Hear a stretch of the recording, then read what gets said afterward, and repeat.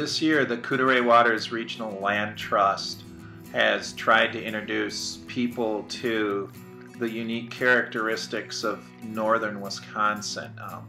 The Trust had a tour of Grindstone Springs and a small spring pond, and not far from Grindstone Springs, we, in mid-July, put a couple of canoes and a couple of kayaks into Grindstone Lake, and then wound our way into Little Grindstone Lake and then into Couderay Lake.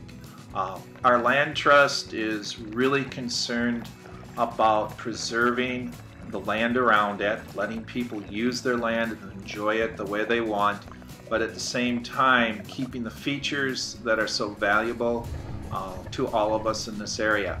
As you look at this video, we've just come through a small channel between Big Grindstone and Little Grindstone, what some people call Mud Lake, and the clarity of the water, the fish, and just the paddling opportunities that everybody got, from the old couple that you saw to the younger people that you'll see in this video. Wonderful body of water, wonderful body of clear water. If you think about it, Sawyer County, between Couderay and Grindstone, there's over 8,000 acres of water right there. And so this little paddle tries to demonstrate those things as we go through, and we hope to do that. As a land trust, we hope to allow people to keep their land and at the same time keep it in the state that they would like it, keep it undeveloped, and give them some kind of tax advantages as we go through in that. What you're seeing here is Grindstone Creek, just before it enters Big Lac Courte Oreilles, or LCO, and that beautiful tamarack swamp. This land has already been preserved through the state and through the LCO tribe, and it just is an excellent example of all the wonderful things that exist here.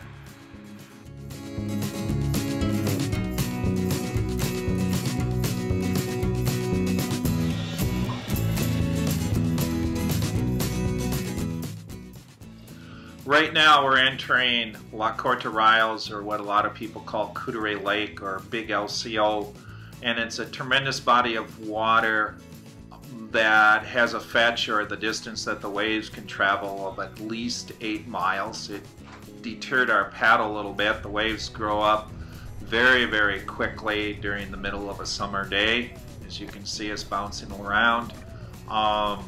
This lake has several places that are in land trust, and several more places that are planning to put their land in trust that the trust is working with right now.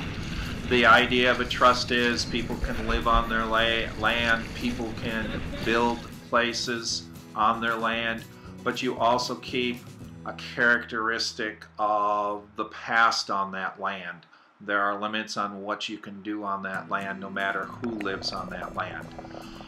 Grindstone Creek, Couderay Lake, Grindstone Lake all have a tremendous history dating back to people's coming here in the 1400s and before, and dating back to when the Europeans crossed this and blended their culture with the culture that was already here. This was part of a historic route for everybody, connecting the Nemekahgan River Valley to the Mississippi River Valley, as you could take the portage from the Nemekahgan Lake to Wendigo Lake, and then portage at least another mile into Grindstone, and then wind your way down the Couderay River into the Chippewa River.